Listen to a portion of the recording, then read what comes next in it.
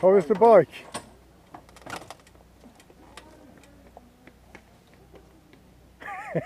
I don't know, it might fall over.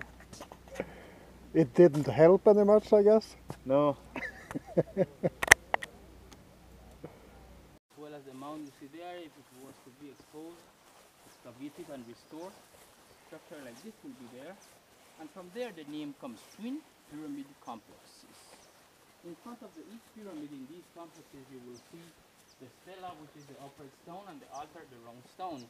On altars is where during those 5 days they will do offering to the gods, like human decapitation, human self-mutilation, human sacrifices, decapitation of birds. And the people that was born in these 5 days could be offered.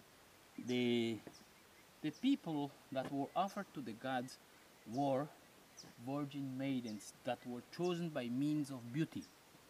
When they were by the age of 7, they will be removed from the family, the peasant class, middle class, into the nobility class. When they come in their teens, that's when they will be sacrificed. That's when they will be offered to the gods through the means of the ceremony of the human sacrifices, which is cutting the diaphragm, taking out the heart of the person. The person is being unconscious, but the person, when the person was sacrificed, was unconscious because she was highly drugged with fungus or mushrooms. Are you okay, John? Yeah, just wearing all black doesn't really help. Doesn't really help me here.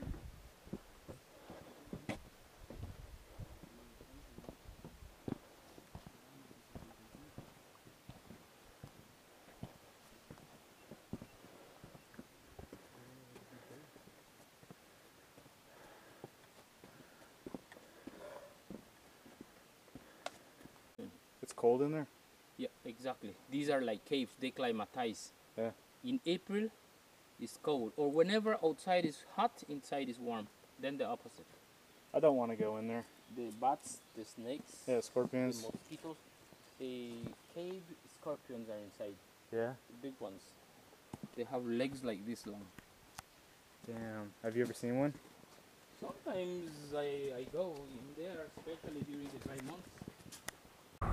Jeg møtte John på formiddagen I dag. Han kom opp til Tikal som avtalt. Tilbrakte vi dagen I Tikal med en guide som vi leide I noen timer. Nå planen å komme oss ut av Tikal nasjonalpark og finne en overnatting til litt mer behagelige priser. Forrige natta betalte jeg 600 I norske kroner, ca. 600 kroner. Og da bodde jeg altså inne I nasjonalparken, 100 meter fra inngangen til der ruinen der.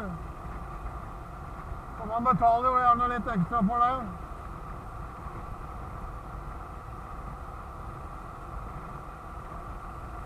Men det jo I hvert fall dobbelt pris av hva man trenger å betale.